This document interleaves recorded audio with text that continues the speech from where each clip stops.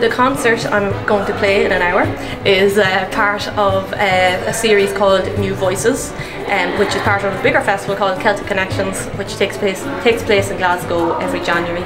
And yes, the New Voices series has been running for a number of years now, and lots of great musicians and composers have stemmed from that. So I'm really excited to be part of it.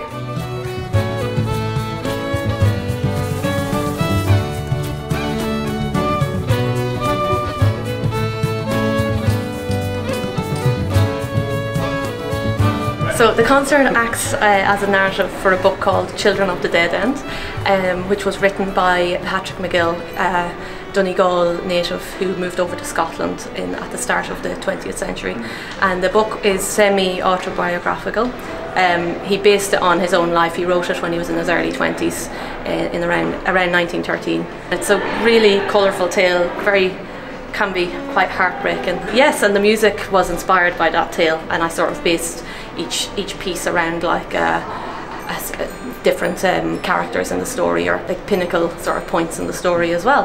So I kind of came up with the idea nearly 2 years ago and started writing tunes. And I met up with two of the guys that were on the CD, Andrew Waite and Waite, and we worked on arrangements together. So the music acts as a soundtrack, and I actually recorded it last year, so the music is available to buy as well. And I've added a couple of little bits to the concert, so there's actually going to be an extra song. Despite the hate and sensate which the fates have borne to crush me low, I love to watch the puppet show and count myself exceeding rich.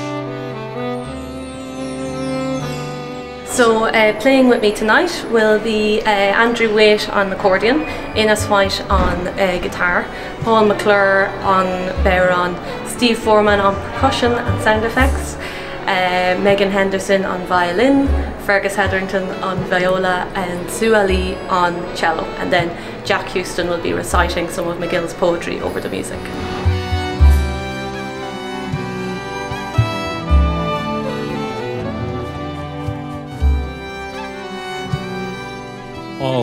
All are mine.